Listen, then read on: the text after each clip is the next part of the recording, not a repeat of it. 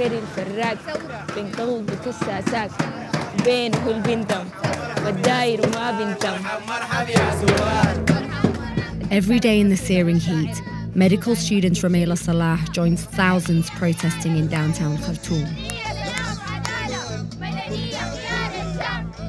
Demonstrations pushed out a dictator of 3 decades, Omar al-Bashir, and now they want to get rid of the top generals who replaced him.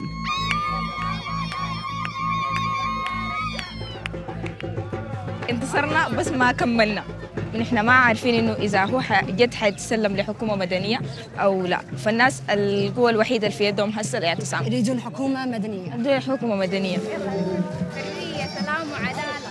والثورة خيار الشعب. The daily sit-in across from military headquarters has a carnival atmosphere.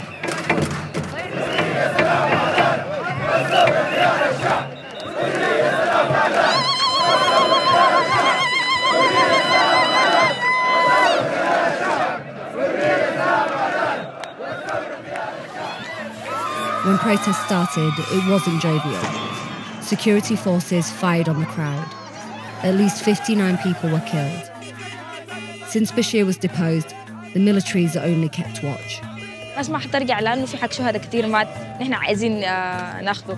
فالناس لو رجعت ما حتكون حققت حاجة، ما حيكون أخذوا حق الشهداء الماتوا. What if the military doesn't hand over power or takes its time or shows signs that it's not going to be as simple as you'd like it to be?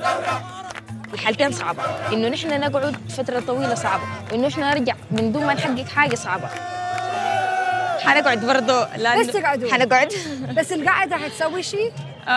حتضغط عليهم يعني هم القوة الوحيدة اللي في يدنا نحن واللي هي ضغطة على المجلس العسكري الاعتصام. فنحن إذا فضينا الاعتصام ما حيكون في يدنا قوة، ما حنقدر نطلع تاني نتجمع. الخوف اللي كان زمان في الأجيال اللي فاتت اللي ما قدرت تسقط البشير راح حسي كل الجيل اللي طلع ده هسي ما قاعد يخاف.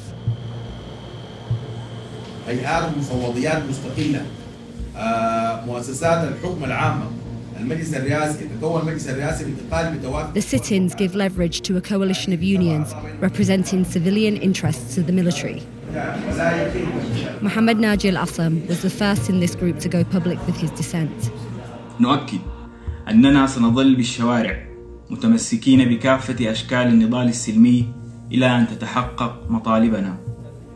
He was arrested, held in prison for 98 days, and only released after Bashir was deposed.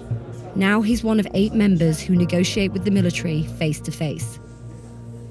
Do you think that the military will concede to you telling them to hand over power? We don't have a lot of issues to discuss with them. We have a main issue that the power should go to the civilians immediately. And this issue, it's not a very complicated issue. It's either you accept or you refuse. Their vision for civilian rule includes 4 years under an interim government that would give them the time to write a new constitution and plan elections. We toppled al-Bashir and we toppled Ibn Auf in less than 24 hours. And I think if we kept our movement going, we can also pressure the military to hand the powers to the civilians. And if they don't buckle to pressure, you will topple them too? Yeah, that's what we are going to do. But at the moment, it doesn't look like the military is going to hand over power. Their tone has become increasingly hostile.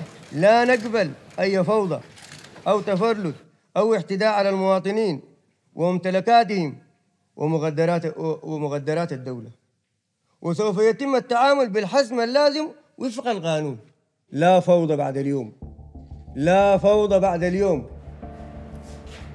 The military does have some support from old guard Islamist parties that have been cut out of negotiations. Ghazi Salahuddin is the leader of one of those parties, Reform Now.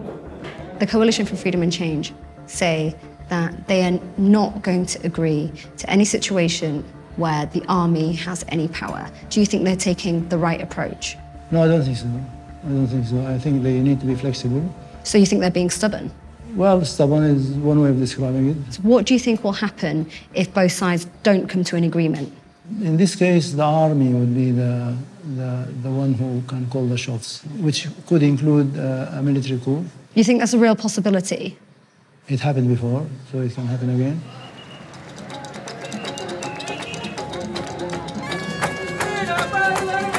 This is an unprecedented time in Sudan. People born under Bashir have never experienced free political expression. العدالة الناس دي بيقمعوا فينا 30 سنة. أول حاجة ناخذ من عمرهم 30 سنة. لو جينا لعدالة 30 سنة ما يخشوا المعترك السياسي خالص. بعدها حتى بعد كده نديهم فرصة يخشوا الساحة. And it's up to people like Rumaila to stay on the street to ensure that they get the government they want. السودان حيكون الثورة الأولى اللي حتنجح جد في الربيع العربي.